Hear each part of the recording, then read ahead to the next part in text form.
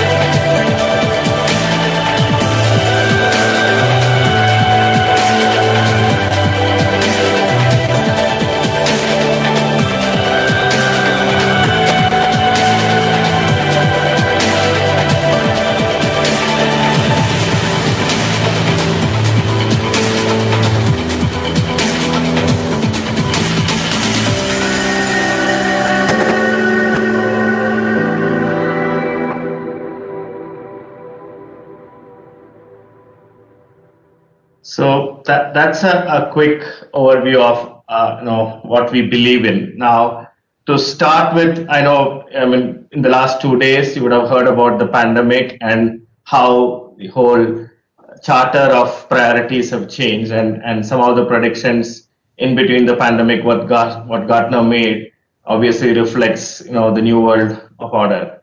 And three things that I would like to highlight in that are anywhere operations, which is become a reality. You don't have a choice rather than embracing it. Whether you are a financial institution, whether you outsourced your financial institution activities, you don't have a choice. The second interesting concept is around intelligent composable businesses. So while you look at business processes, we look at way you can optimize, automate them. I think this makes it very important. How do you look at how making them into smaller components, compose them into intelligent components, and finally hyper automation. So there's been a lot of talk about RPA in the earlier panels, how it can solve some of the automation needs. While RPA is interesting and exciting, hyper automation is the next level of that, where RPA alone cannot transform a business process. So we'll talk about that in a bit. So if you look at automation, obviously the industry is huge. There are two types of automation that's coming up in an aggressive manner across the globe, right from North America region, Asia, India, everywhere. Now that's low code and no code. Right now the market size is quite big. By 2027 we're talking about an $87 billion market. So when you look at digital transformation, you cannot ignore this technology.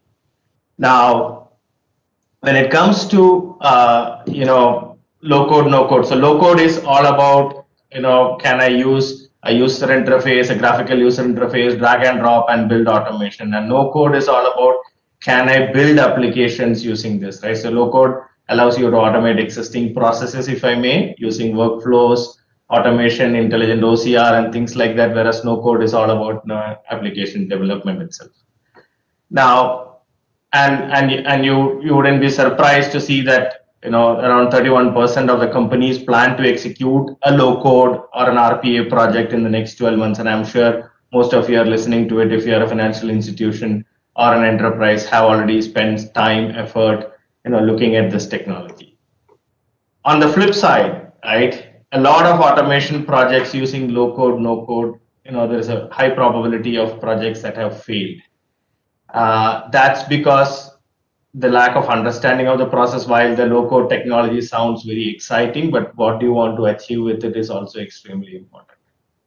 And what it means is that what we have figured out is that around 38% of those projects fail because these processes underlying, when you look at the surface, it looks all simple. Hey, I just need to take data, lift data from somewhere and put it somewhere else. But the underlying processes why they cannot be automated in a very easy manner is because of the process complexity. And even in the panel where Aruna was talking about complexity being one of the big factors where automation fails. Now, a quick interesting fact. I mean, I love Dilbert, so I just thought I would present this, right? So it's not about being cloud native. It's not moving to cloud is going to solve all your problems, right? I mean, a lot of jargons around containers, Kubernetes, etc., floating around, but there has to be a very effective strategy of how you go about automation. Now, if you look at the current state, right, while it's exciting, at the same time it's confusing when you're running an IT organization, a business organization within an enterprise. People are talking about, hey, there is citizen development. Can I automate? Can I ask my business users to automate? So if you look at it, there are bots, there are connectors, there are forms, there are workflows, there is OCR, there is intelligent document processing. So there's a bunch of technologies available, and that's exciting. But at the same time, how do I build a strategy that is sustainable? How do I pick a platform that can allow you to bring all these things together in a meaningful manner? And most importantly, not leave technical debt. Right. One of the reasons low-code platforms exist today is the frustration that it takes a lot of time for us to build an IT integration. Right. So can I empower more people to build automation and transform the process? But at the same time, it leaves us all with this worry of are we leaving technical debt in that process? So if you look at an RPA, BPM, OCR capability, which is one spectrum of low code, it is a platform, right? It's a technology available, and it is how the users take that technology and build the automation. So while it is fast, it's quick, but at the same time, it's reasonably dirty because end of the day, while it is low code, but still some sort of business logic code is getting written on top of these applications, whether it is an RPA tool out there, whether it is a BPM tool out there. Now, when you extend this to citizen development, imagine in the next 2 to 3 years when you implement these technologies, you're going to leave a lot of technical debt when you really transform that process using a different technology. Now, we had a macro problem a few years ago. I'm sure all the back office operations folks understand how macros, while they were useful, but were very difficult to transform. Similarly, now we will have a low-code debt problem where, if you don't have a proper governance, proper plan in place, we'll end up, having a high technical debt. So at this point, I'd like to introduce us a little bit. So we are all about providing an app-based experience to your process automation problems. And we combine low-code, no-code to create extremely engaging customer experience in applications and at the same time, an autonomous middle office, back office experience. So automate a process end to end, don't automate a task using low code. Can you build an app that can all encompass the process itself? So been working with a few global organizations. We are 170 people team size. We have offices in Bangalore and Toronto in India and Palo Alto in the US. We have been recognized as a disruptor in the low code, no code space by some of the industry analysts out there. Now, our view about an enterprise automation platform using low code, no code has to have a scalable architecture. So you don't want bots running in individual users' desktops, which is going to be a nightmare in a couple of years' time. You need to have complete insight on what automations are going on across the enterprise. You need to be cloud ready. So we are a cloud ready platform, cloud native platform that can be deployed on the cloud or on premise. But at some point of time, I'm sure all enterprises will move to a cloud first approach and provide a unified data flow experience and a user interface to handle exceptions, handle data of different types, whether they are structured, unstructured, etc. So that's how we look at enterprise automation. And one thing that's important, right? I mean, if you look at today's modern day enterprise, you have a digital layer, which is the modern day modern applications. You have the legacy enterprise applications, you have the legacy mainframe applications out there, and there are humans, they are operating them. Even the applications that were built in the early 2000s were built with the assumption that humans would operate them. Now, we have introduced a concept called hyper apps.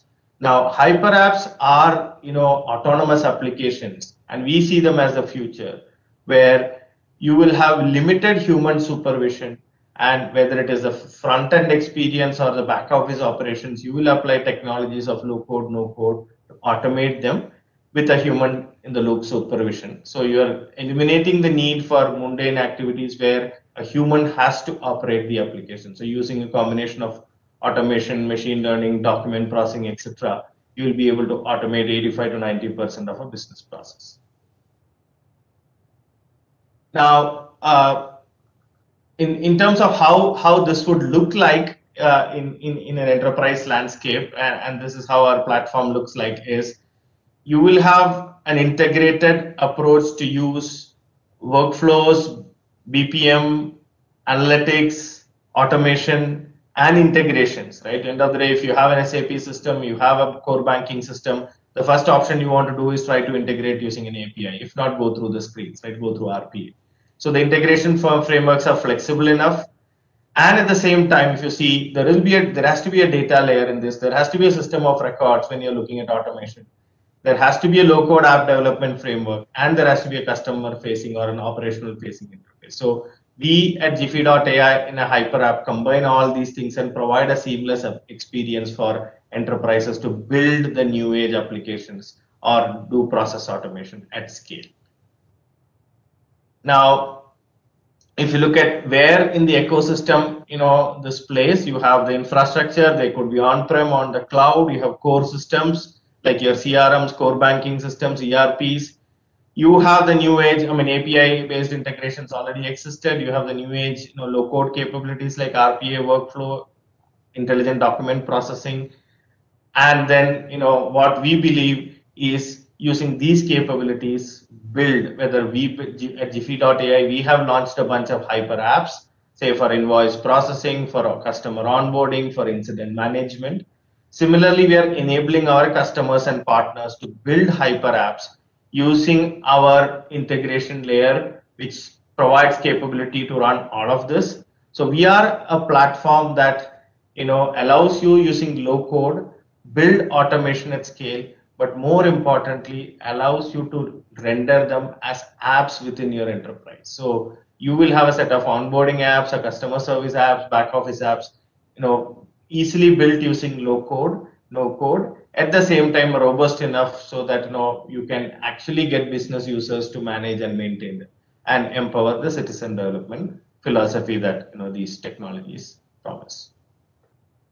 So some of the examples of hyper apps that you can build into an enterprise, if you look at trade finance or if you look at mortgage processing today, the amount of time that takes to complete a trade finance activity between two banks, or a mortgage approval, or an invoice processing, or an onboarding is in days, if not in weeks. A home loan approval still takes weeks to do it. That is because there is a number of documents that you need to process. There is a lot of interactions that you need to do with customers.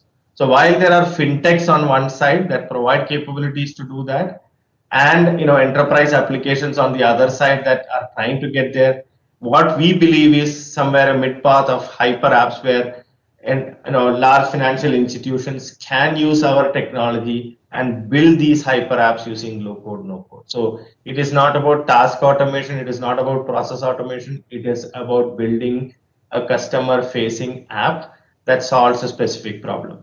So if just taking the example of a trade finance scenario, right from when the documents are shared by the bank, extracting data from it using OCR, applying machine learning to understand the data, and then finally processing that is something that we can do, and bring in a human in the loop for exception management and things like that.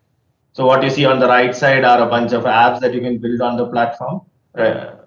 Centrally managed, accessed using a browser, can be on the cloud or on-premise.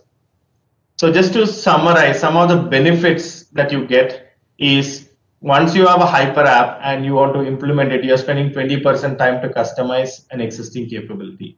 So it takes very less time to deliver an end-to-end capability using low code, no code. And it is a true SaaS model. So you are not saying I have to buy a bunch of licenses, then bring a bunch of consultants and build it.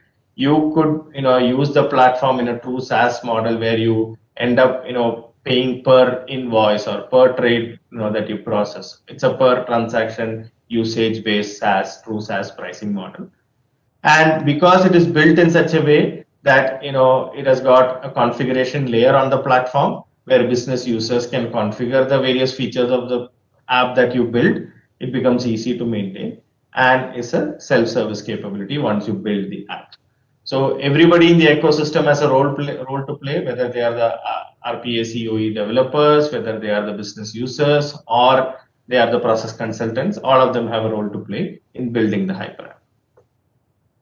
Now, been implementing this for a few customers across the globe. One of the largest airline in the US uses our platform to build automation. One of the largest manufacturers of trucks in Europe uses our invoice processing hyper app.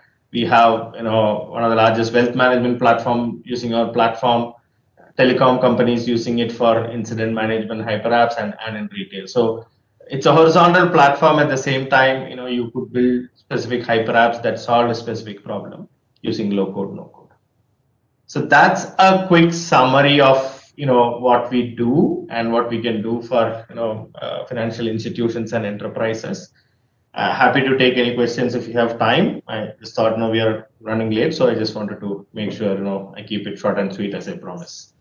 So happy to take any questions.